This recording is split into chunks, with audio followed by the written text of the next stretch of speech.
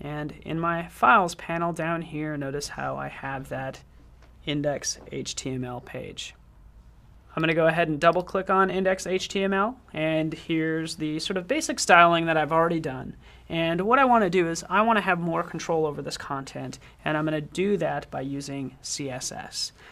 But I've kind of tricked you a little bit, because anytime you're editing page properties for a page, you're actually making CSS as you do that. That's what this means right here. CSS, cascading style sheets, for appearance, for links, for headings. So if you do add any of those properties, it actually makes that CSS. But let's take a closer look at it. So I'll click cancel. And I want you to open up your CSS styles panel. In fact, I'll minimize that insert panel. Just kind of stretch out that CSS styles panel. If you don't have it open, just go to Window, CSS Styles. But if you take a look in here, here are all these styles that are currently associated with this page.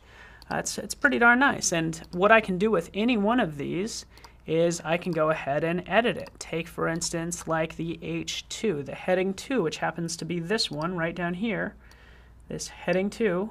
And again, it says it right here, heading 2. I can just double click on it. I have the ability to edit the CSS rule definition. So from in here, I can, sure enough, change the color to just like an orange color and click apply. Now, obviously, you have a lot more control you can do in here, many more options in dealing with the font. It's definitely pretty powerful, so I really encourage you to check out these different options, especially in the type category. I'll click OK. Let's take, for instance, like the body. I might want to edit the background and how the background works, because currently the background scrolls with the content of this web page. But if I double click on body and I take a look at the background category, notice how I have the background color, and it's really just pointing to this image. But what I want to do is I want to control the background attachment. Again, this is not available in the page properties panel.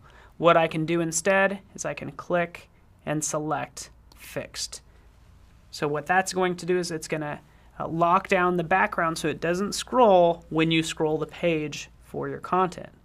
I'll click OK, and I'll just save this page and preview this in a browser. So go to File, Preview in Browser, select whatever browser is listed, and there's the content. If I sort of shrink up the browser, I can scroll, and sure enough, that background's going to be fixed, but the content moves. But still, I feel like this page needs a lot of work. So I'm going to be doing some more styling. I actually want to stylize this box. I want to make it to where we have more padding around the text and around the image. And not only that, but I want to make sure that the content scales with the browser. So if I shrink it down like this, I want this content to always be centered and not really get cut off like that. So that's the goal, and that's what I want to do with the CSS. So let me go back into Dreamweaver.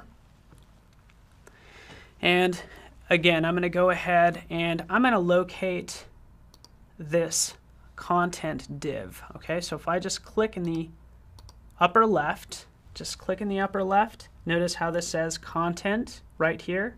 This is the CSS element, and over here in the CSS styles panel, it's right here as well. So I'm going to double click on it, and that opens up that CSS rule definition. So we'll go beyond the type and the background, beyond the block, and we'll get into this box. So this is a box model we can deal with. Currently it's set to 800 pixels wide. That works out great. But what I want to do is I want to give it some more padding. So right in here for top, I'm just going to type in 10, and it will do the same for all of the sides. I can click apply, and if I just sort of move this out of the way, you can see how it adds some padding around that text. Now for the margin, this is sort of the margin around this box that I want to deal with. Okay, so I want to make sure it's always in the center. So I want these columns, these side parts right here, to automatically adjust. okay, just the left and the right side. So I need to uncheck margin, and for the right side I want it to automatically adjust, so I'll just type in auto, just like that. For left, I'll type in auto as well. And for the top, let's just like type in 180 pixels, just to kind of give it some room at the top. I can type in 0 in here. But no, what's most important is the fact that I type in auto in there, okay? Now that is going to give me some adjustable space on the sides, but I need to make sure that there's no absolute positioning applied to this CSS rule definition. So I'm going to click on down through here, and I encourage you to explore all of these categories, but I'm going to go down to positioning. So select positioning. Sure enough, there it is, absolute positioning. That's what I don't want. I'll just select that word and delete it. Notice how it has this placement right here. It's trying to place it in absolute position. Select that text and just hit delete.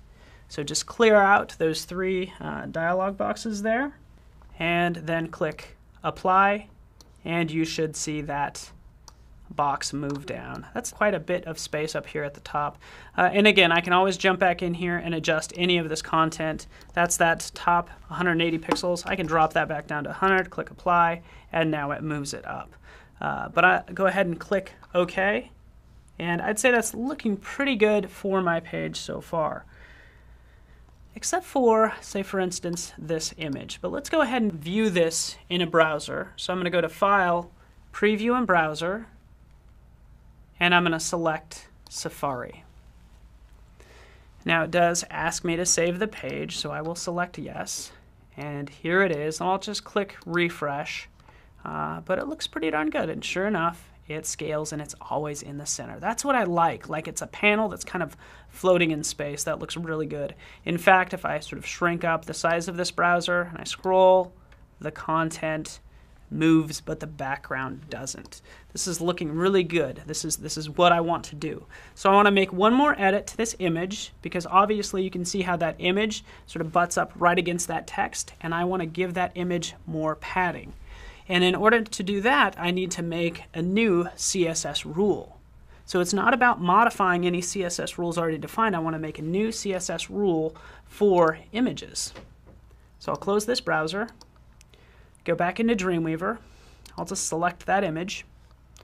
And over in my CSS Styles panel, I want to go ahead and add a CSS rule. So down at the bottom of that panel, select that page with the plus sign, new CSS rule, and then you'll be given this dialog box.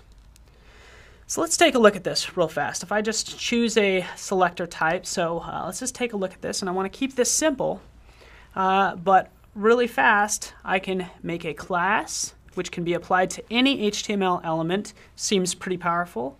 I can make an ID which would be applied to only one element on the page. That's not going to work for me, because what if I have multiple images? Okay, so I might not want to select that.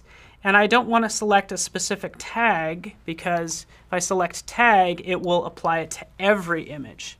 So again, just to recap, I don't want to select tag, because that will apply it to every image. And ID will only apply it to one image or one element.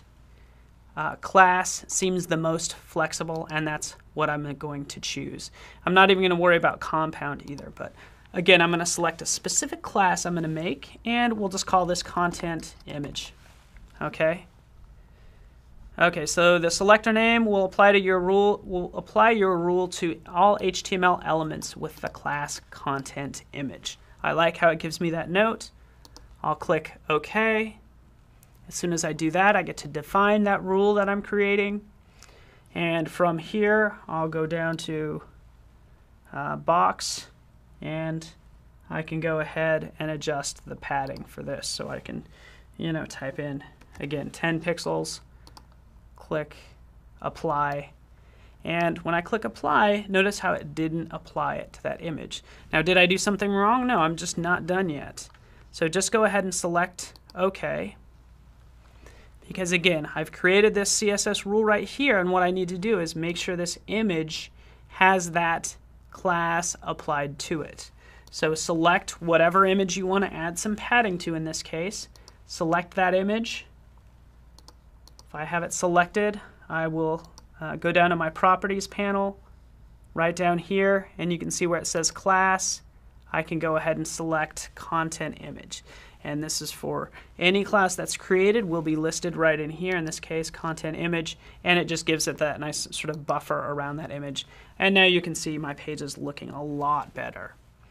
So you can see the power of CSS, giving me more control over the content, where things are positioned, how they look, and I really encourage you to check out all the various properties you can do in that CSS styles panel.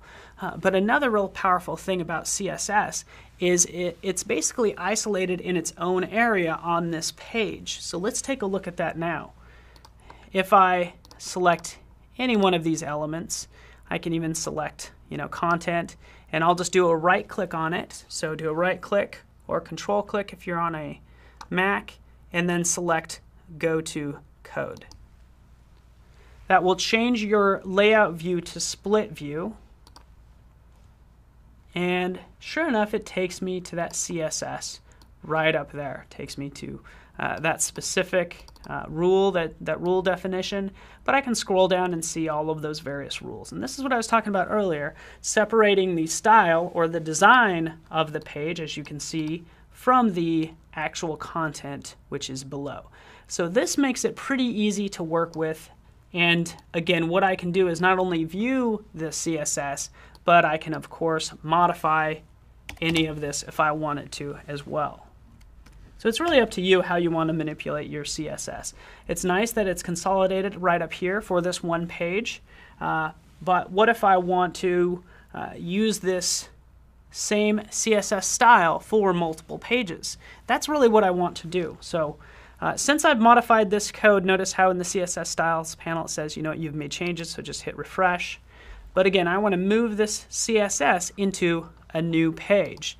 So I can select, if I do a shift click on the bottom one and then click on the top one, basically just selecting all of these rules. I can select them all and do a right click or control click if you're on a Mac, and then I want you to select move CSS rules. Sounds pretty good to me. Let's move them to a new style sheet. So select a new style sheet, click OK, and now I can save it out. And I'm going to save it out as Paolo CSS, but I don't want to save it just right here in this My Site folder. I want to create a new folder, and that really is like a best practice when you're setting up the structure of your site. So I'll create a new folder by clicking New Folder, and I'll just type in CSS for the name, click Create, and again, that's where this CSS is going to go. I'll click Save, and it moves all of those rules into that other page. So if you look at my CSS styles panel, you'll see that you'll have all of those rules listed out nice and neat. And it's just subtle differences when you're dealing with an external style sheet. Obviously, you see this says Paolo CSS. Even right over here underneath index.html, it even separates out the source code. So if I take a look at that source code, I have this source code and it gives me this link and it points to that CSS. And what's nice about Dreamweaver is it actually lists out any CSS pages associated with that page. It will list them out right here. So again, I can just click on that and I can see this separate page. Here's all of the CSS. Very nice. And really the last thing I need to do is I can save all the pages, or I can save all the related files. Again, since the CSS page is related to that index.html, I can just save all of them. But really the last step is just the fun part of previewing it in the browser of your choice, just like that, and I'll just click refresh. Really no change here, but the point is that CSS is external from the site. I can now create multiple pages and link them all to that CSS page, making this really flexible. So that's the next step, is to start to really build out the site with some website navigation, which will be done in the next lesson.